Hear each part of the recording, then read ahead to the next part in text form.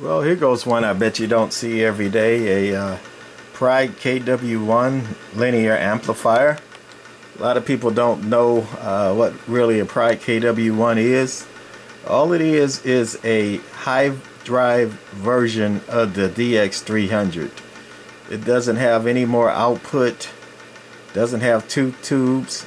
It's the same configuration as the DX-300, except it's high drive instead of low drive. It had a built-in board with a lot of resistors that they use for a dummy load to back down the input, and it also has a not only the RF power meter, but it has a plate current meter there, and a switch for power output and plate current, and also no receive preamp, because hams don't basically use receive preamps in linear amplifiers. Other than that, originally it's the same as a Pride DX-300, but this one has been Frankenstein'd a little bit. It's got all the Nomad boards in it. It's got the Nomad high voltage board, and it's got the Nomad low voltage board, and it's 10 meters only. The band switch and the circuitry for 10 through 80 meters has been removed, and this amplifier is working on 10 meters only. And what's in place of the band switch is the bias control, which puts the negative bias on the tube, which is variable with the Nomad board. And basically you can vary the dead key pretty far with that. You can make it swing, or you can make a heavy dead key with the variable bias or the band control on this amplifier. Now this one has a brand new plate transformer in it. It's original, nothing heavy duty.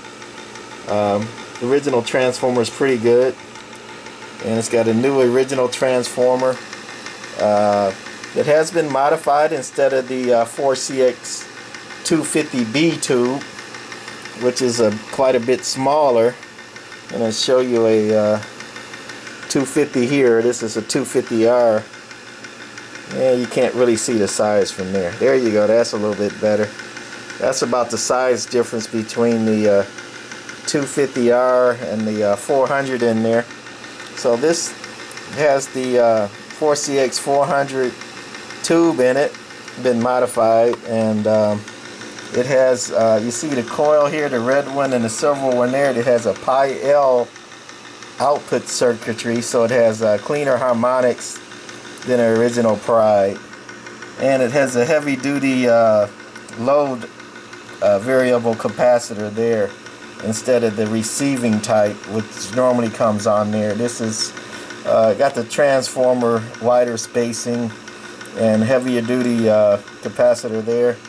And this one does have the Pride DX-300 input board instead of the KW-1, so this one has been modified for low drive, and also on that board it has its own built-in RF sensing for the keying circuit, so this one will key itself up or work on a foot switch if you want, whereas the Pride KW-1 factory, you need to hook it to a foot switch. It doesn't have the self-keying circuit, but it doesn't have the preamp. So that's the Frankenstein'd Pride KW-1. Right now we're on the low side, going into a dummy load on 10 meters, and we're going to show you what the radio does. Just a barefoot radio, dummy load, 20 watt scale, keying at 4 watts. Hello, hello, hello, hello. Audio on about 14 peak. Let's put it on average. Same 4 watt dead key. Audio, audio. Talking about 5 or 6 and swinging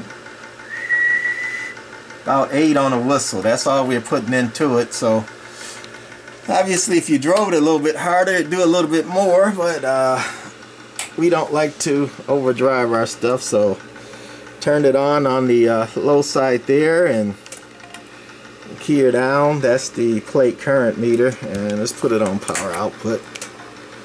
Audio, that's the output meter on the low side with the dial dialed all the way down. Hello. And we're keying about 75 watts on the 2000 watt scale. Audio. Talking about 175 in that area. Whistling to about 300. That's on average. And let's put it on peak here. Audio. A lot of people don't like peak watts, so we do both. Hello. Hello. That's about 400 peak watts on average. Now we're going to click it over here to the high side and take it off peak for now. And dead key in about 2. Audio.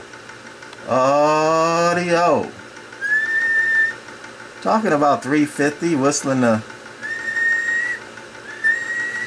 about 550. Remember, that's average with it dialed down too. And over here on peak, audio. Audio. 700 watts peak, and that's clean watts with that Pi L output circuit, no harmonics or anything. Gonna turn up the dead key a little bit. We dialed up the dead key on the band switch.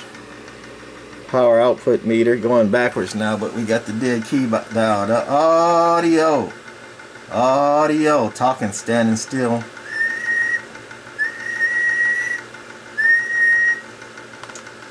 About 550 average. Hello. Audio, and still about 700 watts peak. I think this thing will do that about all day long with that 4CX400 tube in there. It doesn't get hot and none of that other stuff that 250B does. They overheated this kind of power. Audio, dead key in 600, swinging about 700. That would be pushing a 250B, but I think with that 400 in there, we'd do it all day long. And of course, we could dial it down if we want to. That's going to be it for this very rare Pride KW-1 Frankenstein. Bye.